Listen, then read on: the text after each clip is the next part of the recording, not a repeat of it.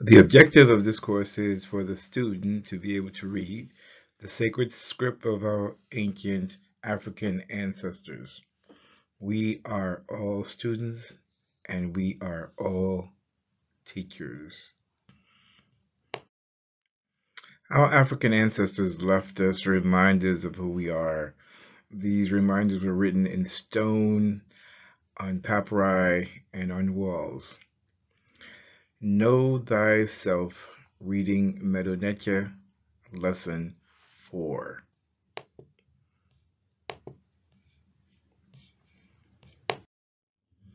This is an aerial view of the unfinished Tkhnw, or obelisk.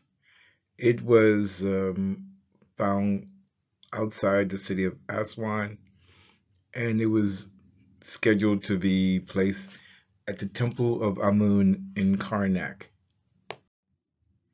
Tkhnw is a triliteral, which can be spelled out using monoliterals. Tkhnw is comprised of T, which is loaf of bread, K or KH, which is the placenta, and the ripple of water, which is the N. The plural of Tkn is Tkhnw. Tkhnw would include a W to indicate plurality. It can be shown with 3 Tkns. To give some reference to the location of the unfinished Tkn, we can identify Giza, which is up near Cairo, and it's in northern part of Egypt, which we say is down north because the river Nile flows from south to north. The Giza pyramids were built around 2680 BC. The Tkn was being constructed around 1473 BCE, which shows that the pyramids are at least 1,207 years older than the Tkn. The unfinished Tkn is located in a granite quarry outside the city of Aswan. The city of Aswan is approximately 530 miles south of Giza. The unfinished Tkn was destined for the Temple of Amun at Karnak. Karnak is in what is today called Luxor. The ancient name of it is Wa'at. I will include a link to give more information about this unfinished obelisk.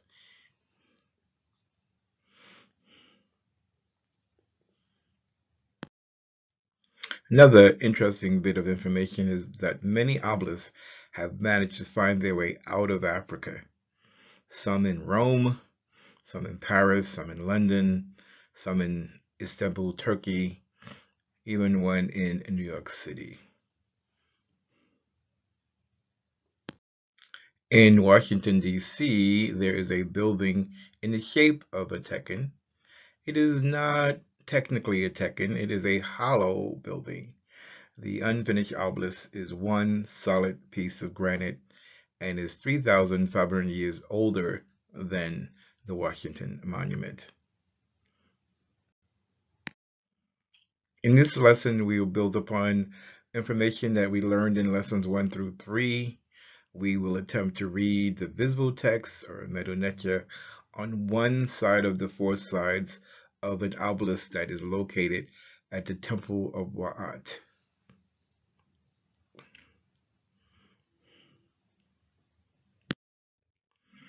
The standard translation for the word medu is a staff, and for netur is a flag. It combines to suggest that this represents the speaking God, or God speaks. The staff is a walking stick, so it could also be interpreted as the walking stick of the netur. The Medonetia on this Tkn is presented in 3 vertical columns. We read these columns from top to bottom into the faces of the birds or the seated deities. It's always good for us to begin our studies by looking at the Tkhnws. We have studied Tkhnws from lesson 1. This Tkhnw is somewhat familiar. It is also the Nasut Biti name. Um, from lesson 1, we remember that we saw Ra as a solar disk. We also saw Ma'at. Ma'at is seated with an ostrich feather and is holding Ankh. Below Ra and to the left of Ma'at, we see the head and neck of a canine. This is transliterated as WSR and pronounced Usir.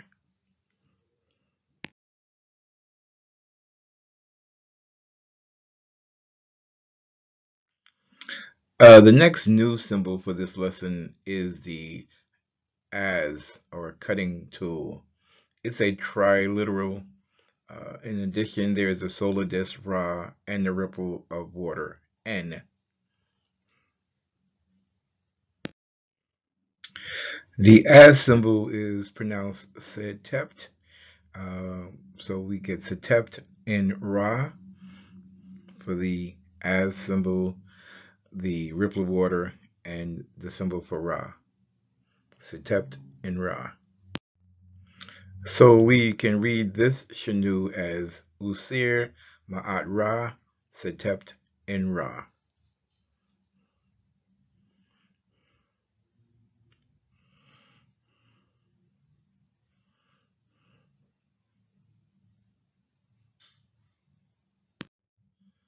I identified this as the Nasut Biti name, even though there is no Nasut Biti in front of the Tkhnw. In this case, we do not have the Nasut Biti, as in the previous lesson. We see the familiar bilateral basket without a handle, Neb. Neb is followed by 2 tongues of land, Ta Ta, or double Ta. To indicate a double, we use Ui. So this becomes Ta Ui.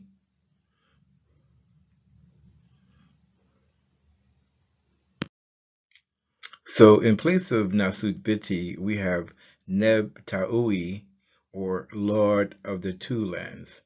Neb Taui.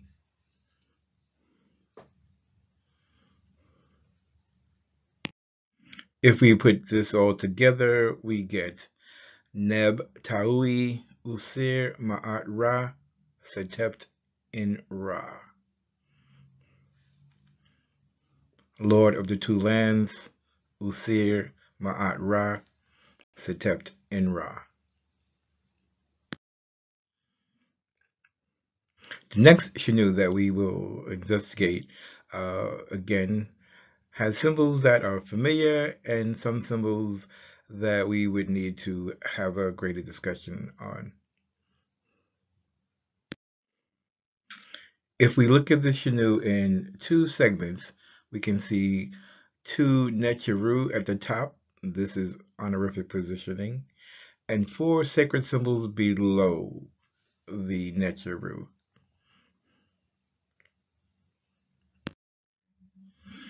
In this representation, Neter Ra is symbolized in human form. He is distinguished by the Egyptian falcon head with a solar disk, which could be the origin of the halo. Neter Amen is symbolized as a man wearing a crown with 2 vertical feathers.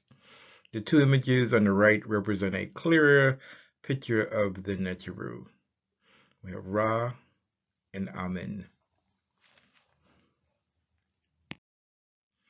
The new symbol for this Tkhnw is the canal. It's a bilateral MR pronounced Mary. We can also see 3 sacred symbols from earlier lessons, the 3 fox skins, the folded cloth, and the suj plant. These 3 symbols can be read as Mesut.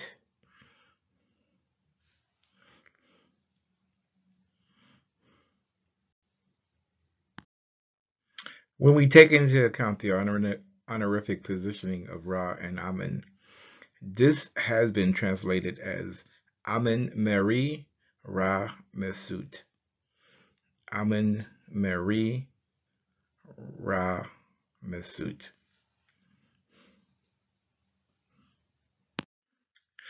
This Tkhnw can be easily identified as the Sa Ra name because right in front of the Tkhnw, or right above the Tkhnw, we see the pintail duck and the solar disk. Therefore, we know that this is Sa Ra, Amen Meri Ra Mesut.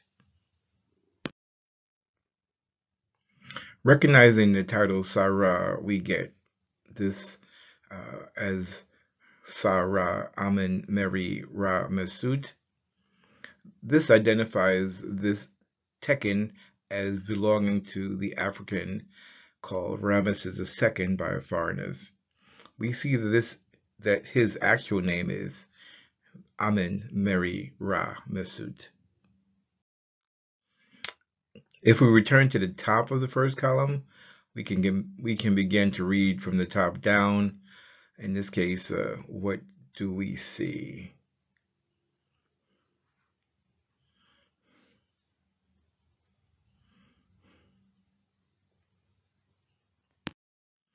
We can see a man standing. That is a wall in front of him. The wall is a triliteral. It is I and B, and the figure of a man is transliterated as KD, or builder. So this is Neb-Ked, Neb-Ked, builder. The three symbols below represent temples, and it's a triliteral. Each one is a triliteral by itself. It is transliterated as HWT, Hoot. The three of them together tells us that this is plural, so we add a W to indicate plurality. So this would be pronounced Hutu.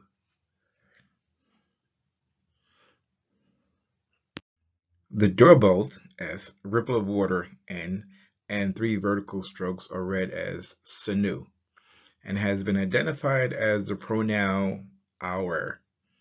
Three vertical strokes are used to indicate the plural in Middle Nature. It has the same effect as the S or ES in English. Using this transliteration, we can read the first column as follows. Ineb Ked, Hutu, Tkhnw, Neb Taui, Usir Ma'at Ra, Setept in Ra, Sarah, Amin Ra, Mesut.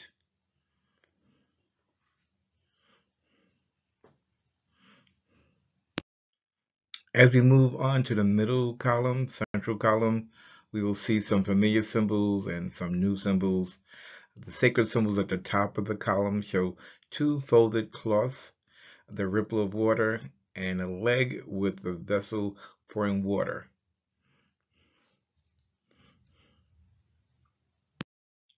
The folded cloth and ripple of water are familiar symbols.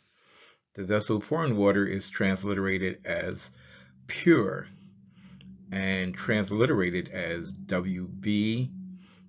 We put an A in between to allow us to pronounce it as Wab.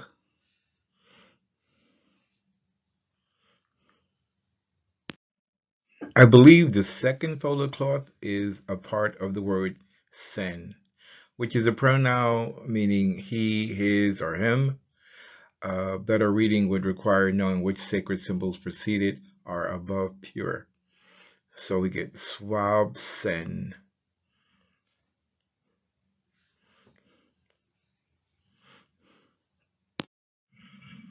Looking below swab sen, we see some familiar sacred symbols. However, there are some new Middle Nature.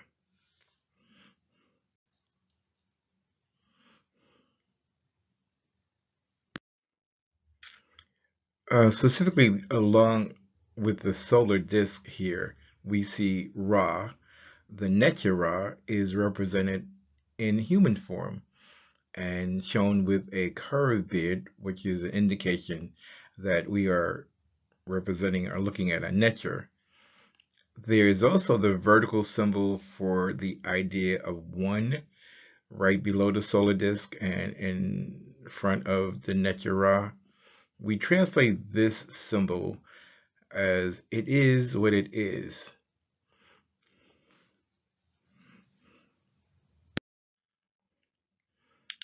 The bowl without a handle is transliterated NB, translated as Lord, pronounced Neb.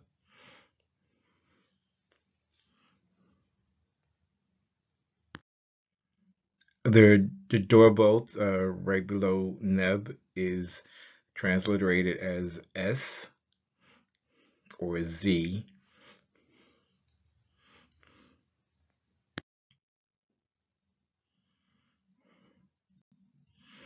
Below that, we see again Neb with the plural sign. So if we combine the S with the door bolt from the door bolt and the Neb, we get Sneb.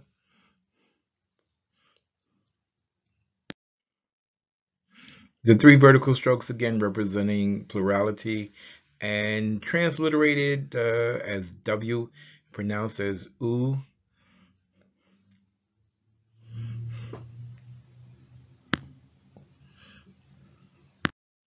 So our best attempt at reading this middle netcher is Neb Netcher Ra Sanebu, Lord God Ra, our Lord.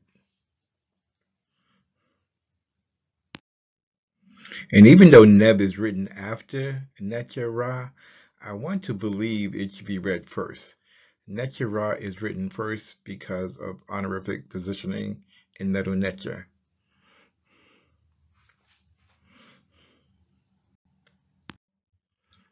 As we continue to read down the second column, we see Medu Netcher that we've encountered in lesson 3, the head, the mouth, and the tongue of land.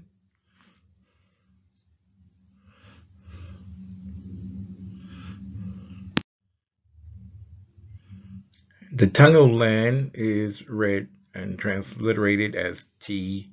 The head facing forward is read as HR, hair, and the mouth is the phonetic complement R.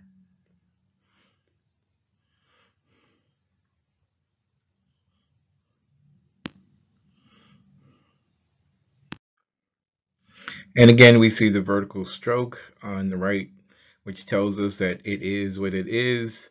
And it is what it is something facing the land. The horizontal symbol above the tongue of land is a pu and is transliterated SH. This gives us shet hair. If we combine the ideas of a pool and land, it could represent irrigation.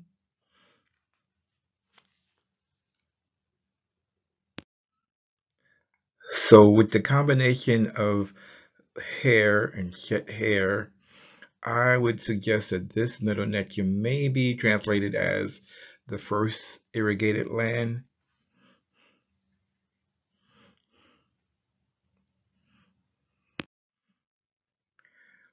Right below shed hair, we see the pool again and some new meta netcher symbols which we have not encountered in previous lessons.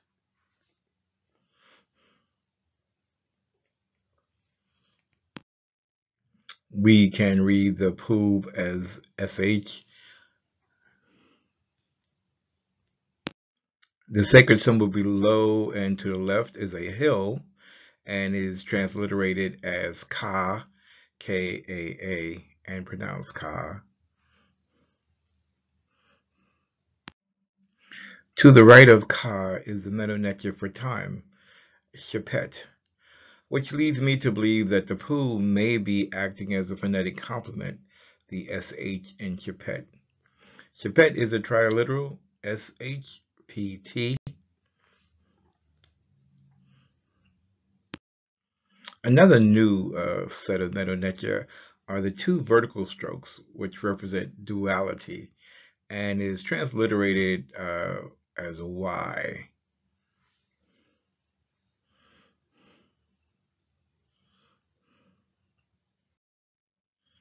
So if we read these symbols together, we get Ka Shapeti. I'm not quite sure how to translate this into English. Something with the time, twice, irrigation, hill. I'm not sure of the translation. So transliterating these symbols, we still get Ka Shepti.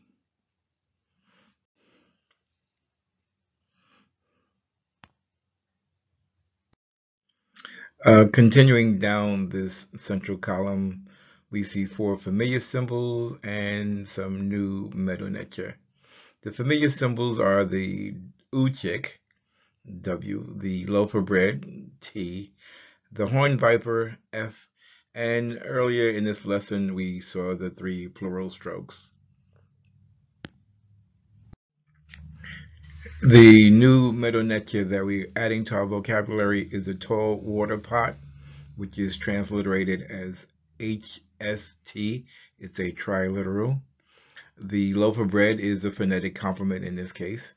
The uchik, again, gives us aid in remembering that we have a plurality.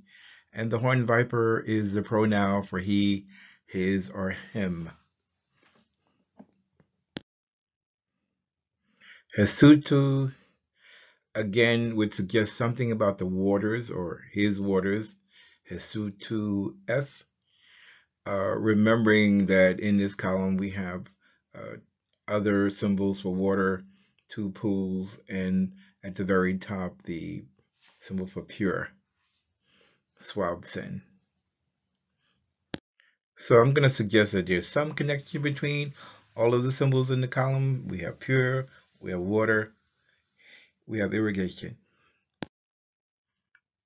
Again, we see some familiar Medonecha and some new Medonecha. We see the hill, we see the leg and the foot, and we see the ooh chick, but it's in a different format, and we see the door bolt. We will start with the sacred symbol on the top right. This is a symbol of the human intestines. It is transliterated as KB, and we place the A to pronounce it, so it is pronounced Cob.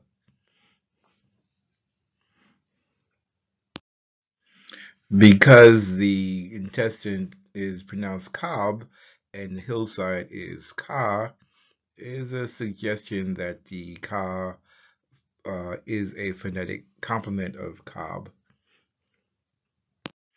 The leg and foot is phonetically a B, transliterated as a B. This also suggests that the hill and the leg and the foot are the phonetic complements to remind us that the intestines is pronounced cob.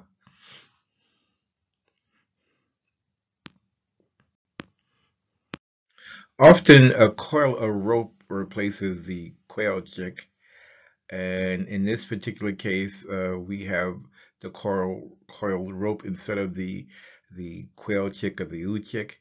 It is also transliterated as WRU. And at the bottom, we see the door bolt again, which is either S or Z. Could pronounce S or Z. So we have caboose.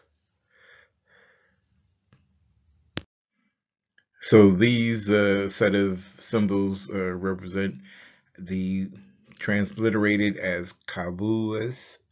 Uh, Again, not clear what the translation would be, but because it has the intestines, it suggests it's something long.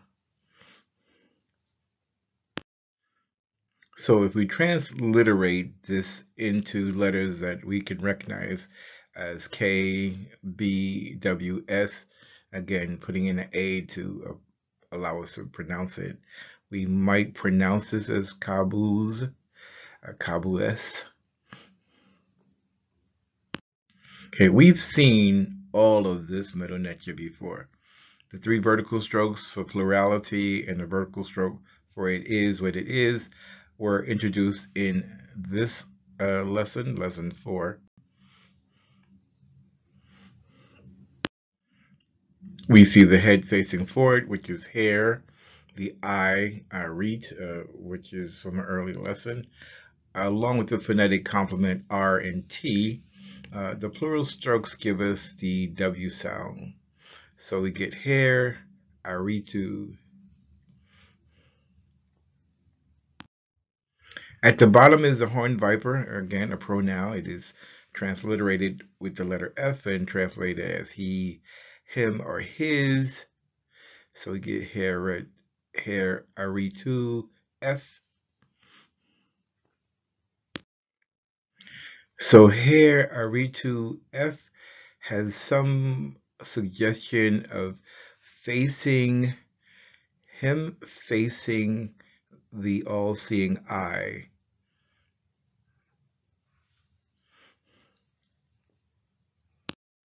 And again, the best way to suggest the pronunciation of this is hair, aritu, F.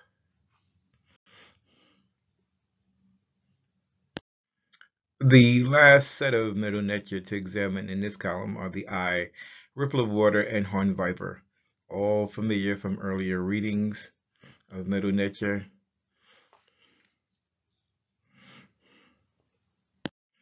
This would give us arit and F. Arit is to see, or eye as in the look, and to F, his. Arit and F.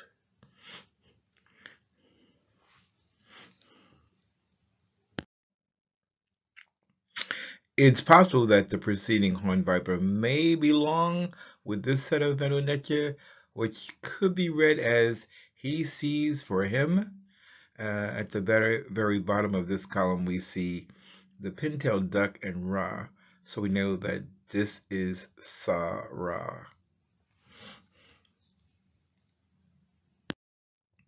So using the transliteration we have, we could read the center column as Swab Sen, Nebra, Senebu, Shether, Ka Shepeti, Hesu, F, Kabuz, Hair, Aritu, F, Arit, and F. I'm not going to try to translate that. There is a small set of middle netia which we haven't seen before in the last column, so we will look at that. Again, the goal is to read the middle netia, the translation I'm going to leave to someone else. The horizontal symbol at the very top could be the tongue of land. I'm not sure. It's not easy to tell if there is something above it or not. The sacred symbol on the left is the representation of a column. It is a triliteral and is transliterated as Iun. It's transliterated as IWN, translated as Iun. The circular shape is a jar. It is called a new jar. It is transliterated NW or NU. It is a biliteral. Below the new jar is middle netia is the middle netia symbol for village or town. It's pronounced nude, but in this case, it is used as a determinative, so we would not actually pronounce it. It would simply let us know that we are talking about a city. So it's possible that the top symbol could be a ripple of water and a phonetic complement. I can't really tell. The sacred city of Iunu is called On or Heliopolis in current literature.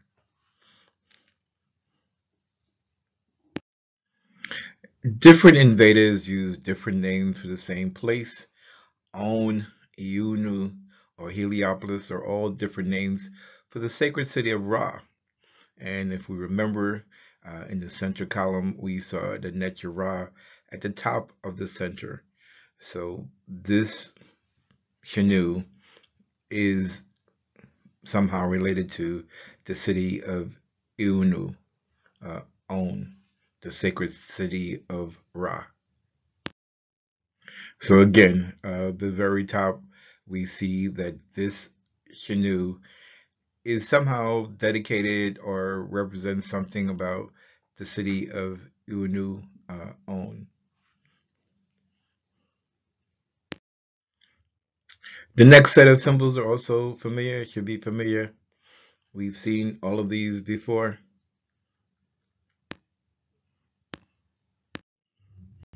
We have the mouth, R, the Nasut plant with its phonetic complement, loaf of bread. Here we have two reed leaves, and they are transliterated as Y or I. They actually have the same value as the two vertical strokes. And we have the plural strokes, which are again transliterated as W or U. And so together that gives us the U.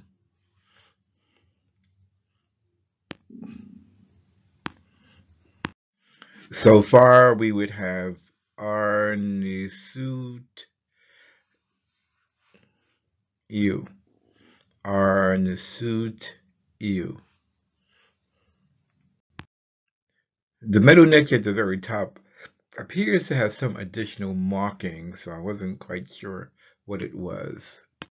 So I checked in Gardner's dictionary to try to identify it. My best guess is that it's N39, which is another water symbol. Again, it's transliterated as S or SH. So if we put these symbols together and try to pronounce it, we would get something like Sher Nesutiu. Again, that's a pronunciation. I'm not quite sure of what it translates to in English. Following Sher Nesutiu is the pronoun F, him or he. I'm not sure whether it goes with the Sher Nesutiu as a suffix pronoun, or with the Nebtaui as a prefix pronoun. So our best attempt at reading that column would give us Iunu, Sher Nusutiu, F Neb Taui, Usir Ma'at Ra, Seteptin Ra, Sarah, Amen Mary Ra, Misu.